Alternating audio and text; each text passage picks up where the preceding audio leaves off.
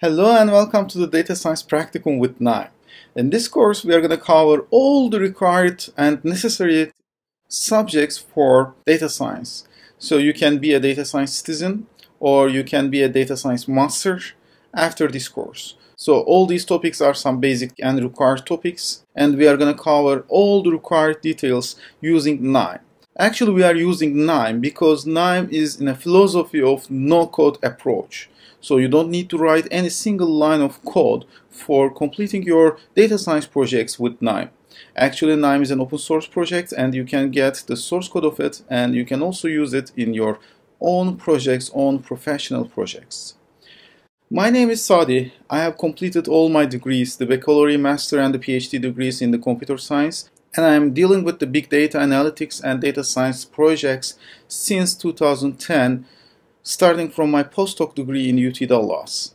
I've worked as a consultant in many data science projects in the enterprise level companies, and today I have also operating my own data science company. We are providing some tools and products about data science, machine learning and big data solutions. So me and my team has a deep knowledge in the data science industry, and we have many customers from many different sectors, industries, and we also provide solutions by using our own tools programmed by my team from scratch.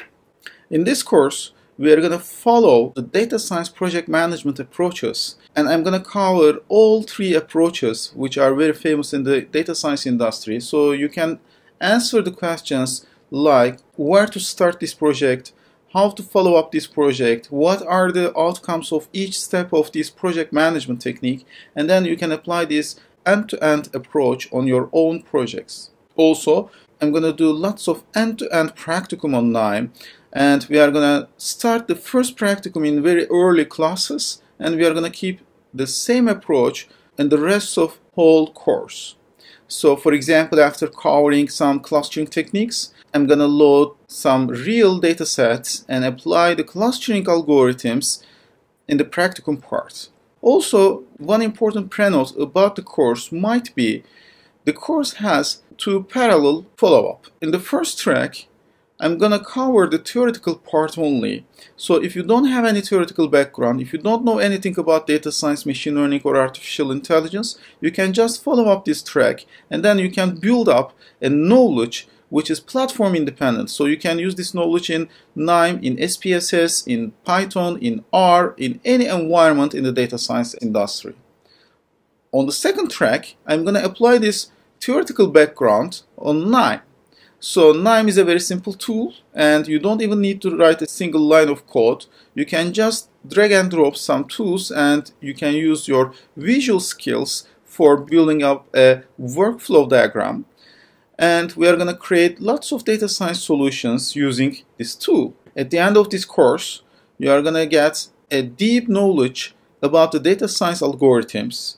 I'm not going to cover the machine learning part of this course. So for example, after covering an algorithm, you can use this algorithm in all the ways possible, and you can understand the advantages and disadvantages of each of these algorithms. So I'm going to stay in the part of understanding and using the algorithms, not creating a new algorithm. Maybe if you want to go into the machine learning track, then you can maybe create your own algorithms, but it's not a topic in this course. Of course, for this knowledge, you also need to cover all the topics I have covered in this course. So in any case, if you are starting to the data science world, this course content will be helpful for all the possible cases. We are going to start from the data pre-processing. So we are going to load the data. I'm going to cover the different ways of loading the data from different data sources, and then single data manipulations, and maybe you can use only this part as an ETL or feature engineering. So there are lots of new jobs trending now. For example, feature engineering is a trending job, and you can only cover these 10 to 15 courses,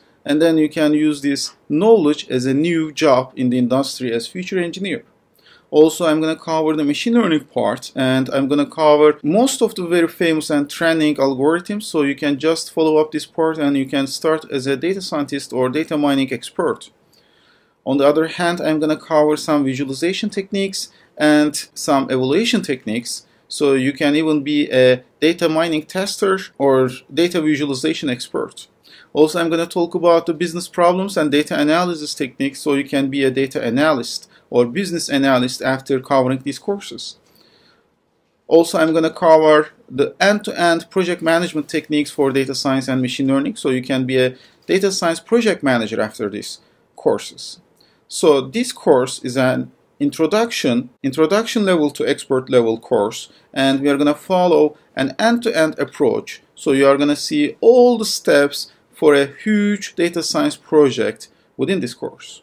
So one more time, welcome to the end-to-end data science practicum with Knime. During the course, enjoy the data science.